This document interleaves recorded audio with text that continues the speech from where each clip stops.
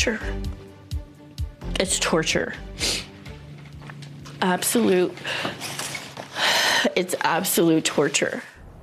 A mother emotional about the very personal story of her daughter. Thank you for joining us at 6. I'm Kirsten Joyce. And I'm Brian Loftus. Now, she is the mother of a woman Nathan Chasing Horse is accused of abusing for years.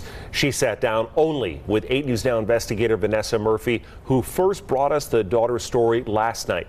Vanessa has been breaking stories about the criminal case against the Dances with Wolves actor, is here now with more.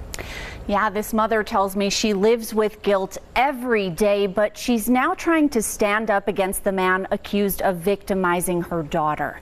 I want to let our viewers know this story is of a sensitive nature. I tried to kill myself. I didn't see another way out because to me, leaving was never an option because of my mom. What would happen if I left? Melissa Leone breaks down as her daughter Karenna shares her story, saying she endured sexual abuse to save her. I wish I could take it all back. And now looking back, Melissa says she realizes Nathan Chasing Horse was grooming her daughter.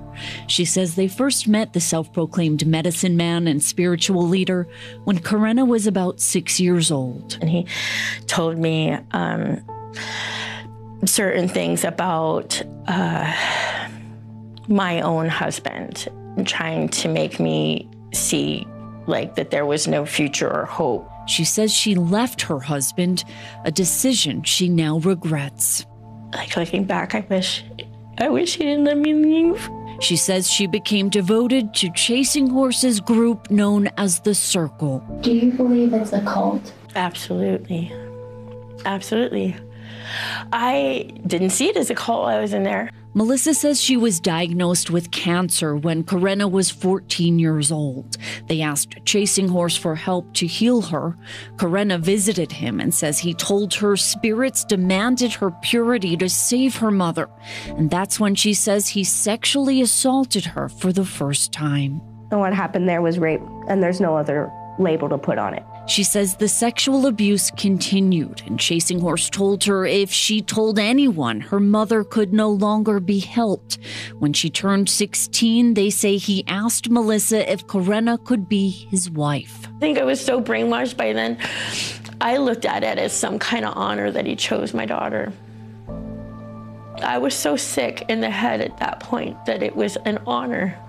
And I would walk around the circle with almost kind of feeling more entitled or privileged than the other women. When Karenna turned 18, she says she moved in with Chasing Horse as his 7th wife, and the abuse, now also physical and verbal, escalated. She says she escaped in late 2021 and slowly began telling her mother what had happened. In January, Chasing Horse was arrested, and he now faces 18 charges in Clark County related to the alleged abuse of 2 women. Karenna is one of them. And every day I have to wake up and convince myself that I'm a good mom. But it's really hard when you know the choice that you made put her there, and I didn't know. I couldn't even get her out. I didn't know. Chasing Horse is expected to be back in court here tomorrow. He also faces federal charges and warrants in Montana and Canada.